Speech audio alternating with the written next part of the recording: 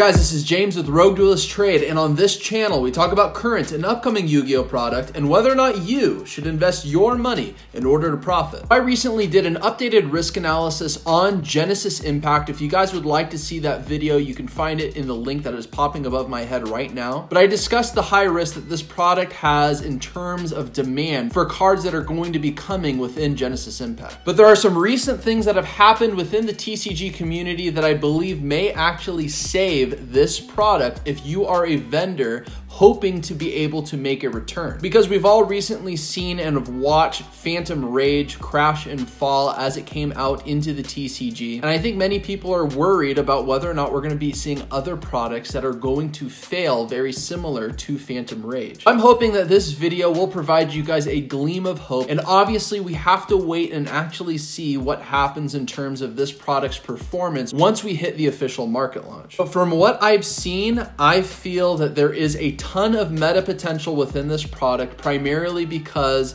of one of the three archetypes that we are going to be getting. Also, if you guys have been following this channel for a while, we have just hit over 5,000 subscribers. Now guys, I want you to go down in the description below and follow me on Twitter. And I want you to respond to the tweet that's popping up on the screen and provide any questions that you guys might have for me. I'd like to do a 5,000 sub special and do a Q&A with you guys by answering any questions that you might have for me, whether it's Yu-Gi-Oh related, vending related, or any types of personal questions that I feel comfortable sharing. I'd absolutely love to do that with you guys and also do a giveaway on that 5,000 subscriber Q&A video. Go into my Twitter, comment on my tweet, and let me know any questions that you might have for me. All right, let's go ahead and jump right into this video. And I want to keep this more as a short and simple discussion. So if you guys haven't guessed it already, the archetype I was alluding to is Drytrons. The Drytrons is a new ritual strategy that really is splashable within multiple different ritual strategies, because in my opinion, it makes rituals far more playable. But even beyond that is that Drytrons brings an amazing combo facilitation, creating another combo deck that is likely going to be hitting our meta. Now, there has been a lot of different deck profiles coming out within Drytrons, and I'm gonna have links down in the description below. Some of the notable ones are Pak, which is P-A-K, another Yugi tuber who has created a very thorough deck profile and combo video for Drytrons. You guys should definitely check that out. In addition to that, another content creator which created a very similar deck profile, which is a little bit different, is Yassine656. To take it a step further in terms of influencer hype, we even had Team Samurai do a combo video showing how powerful Drytrons can be. Whether you hate or love Team Samurai, he is one of the biggest influencers within the Yugi tubing community. That's going to create a lot more hype around this archetype. Additionally, because it's actually very good. So I'm going to give you guys some quick overviews as to why, and I highly recommend you guys go check out some of these deck profile and combo videos to see for yourself. But Drytron combo is extremely consistent.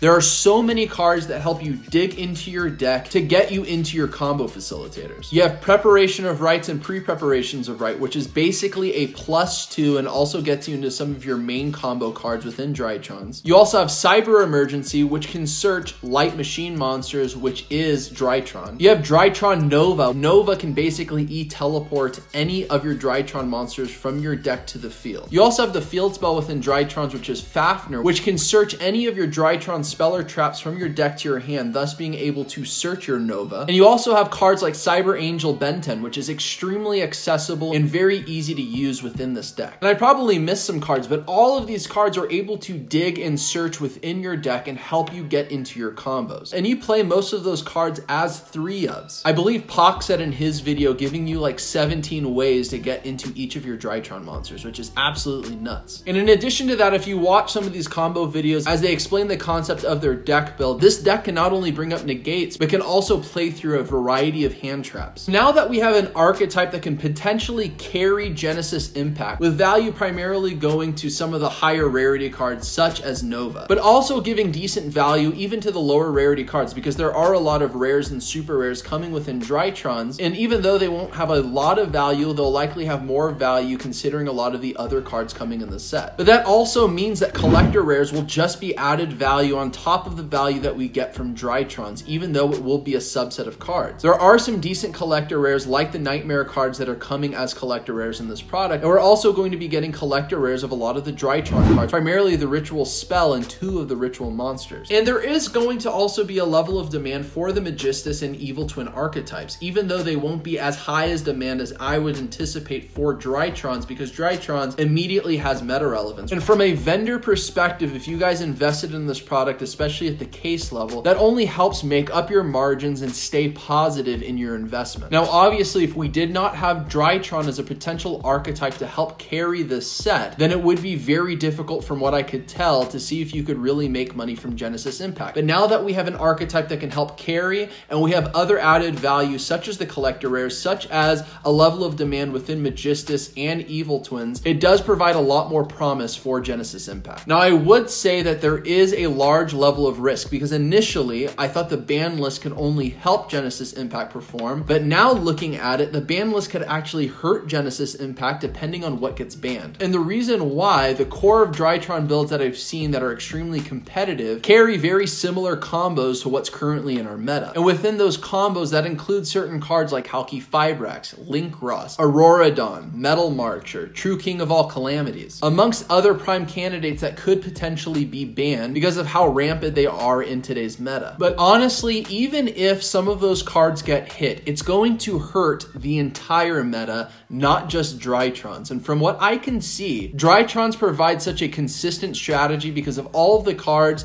that can help dig into the deck and get you into your combos. I really don't think that a lot of these cards that are rampant in the meta, if they get banned, if they really can hurt Drytron all that bad, because people are just going to adapt and find other end boards and combos to go into, thus Drytron being a prime candidate to help facilitate a lot of future combos within the meta. Now guys, that's gonna wrap up the video. Like I said, I wanted to keep it short and sweet, and I wanted to just give you guys a ray of hope. I think you guys need to look into Drytrons, and if you see cards like Drytron Nova as Genesis Impact comes out, that is definitely a card I'd consider investing in if the value is low on market launch. Again, I feel like that is a card like a Researcher or a Golden Lord that is going to help carry this deck building set similar to Secret Slayers. And I am very happy to see that there is hope for Genesis Impact and that there is a lesser likelihood of it to flop. But let me know what you guys think down in the comments below. Do you guys agree, disagree? Do you think there's a chance? Do you think there's not a chance? Are there things that I'm not considering? I'd love to get your thoughts. Now guys, if you enjoy content on whether or not to invest in modern Yu-Gi-Oh products, stop right now and subscribe to this channel and hit the notification bell so you guys don't miss a video from me. Also, if you guys would like to help support the growth of this channel to help the YouTube algorithm, stop and like this video. That'll help people discover this channel and we can help grow this channel together. But guys, I appreciate you stopping by and we'll see you on the next video on Rogue Duelist Trade.